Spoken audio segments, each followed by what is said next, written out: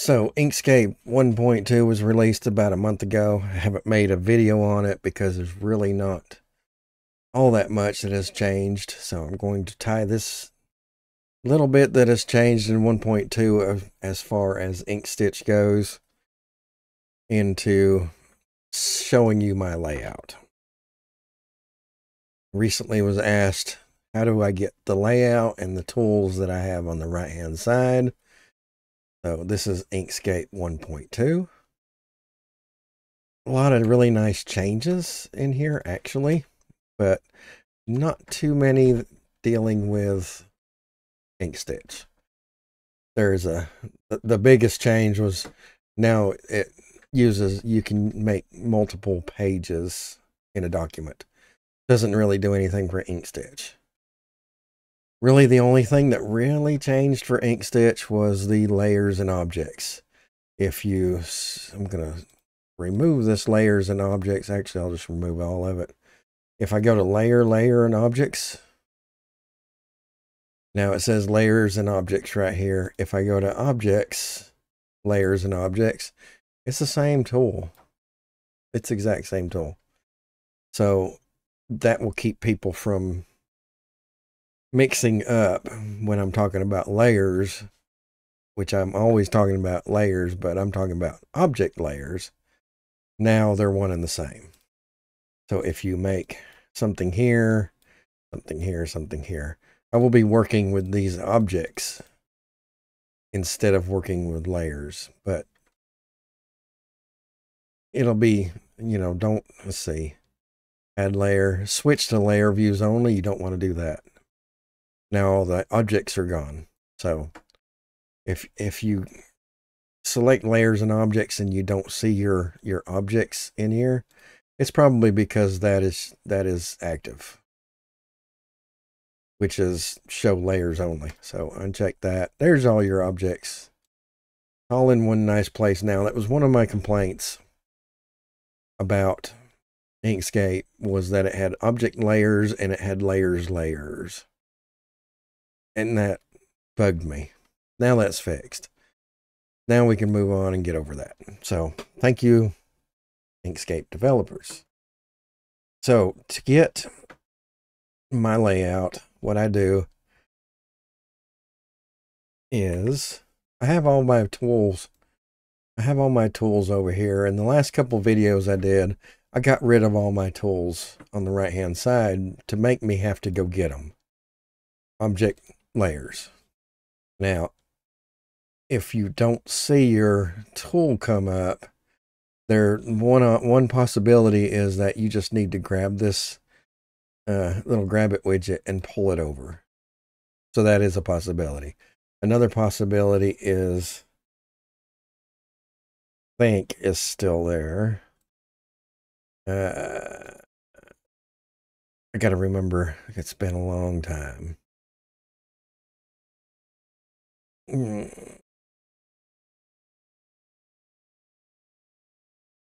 So that might be it right there. Dialog, behavior, docked, or floating. Docked is this thing right here. So if you don't see this toolbar over here, I'm assuming it's because this right here. Yeah. So anyway, it'll be in there somewhere where you can have a toolbar either docked or floating. You don't want floating, you want docked, unless you want floating. I mean, to get this, you don't want floating. So I have, now it's layers and objects.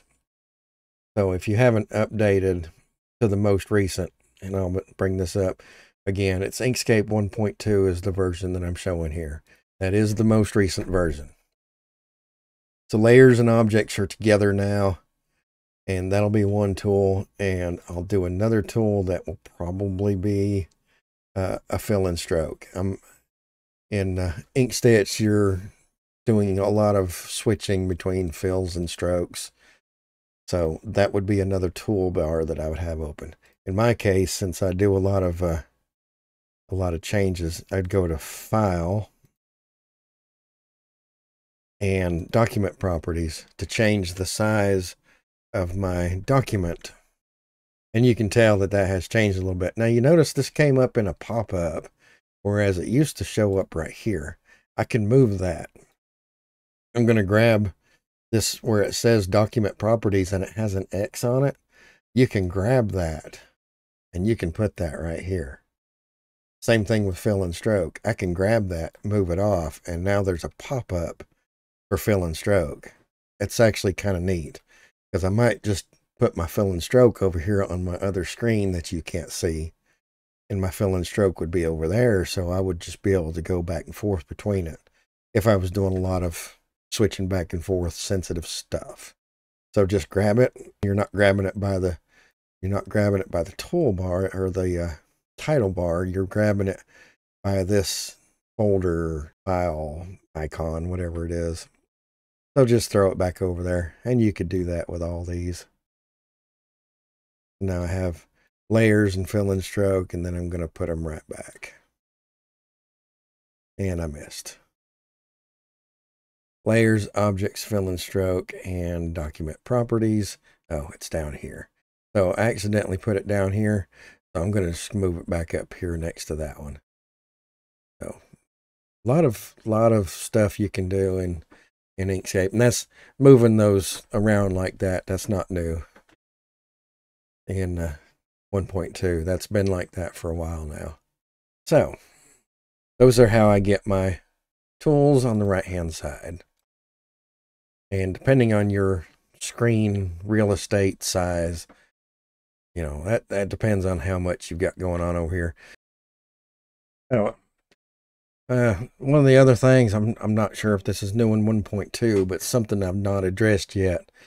When you the new thing in 1.2 is you got a color representation of when you select your color palette picker, you have a color representation now of what it looks like, and you can just kind of see a highlight ahead of time.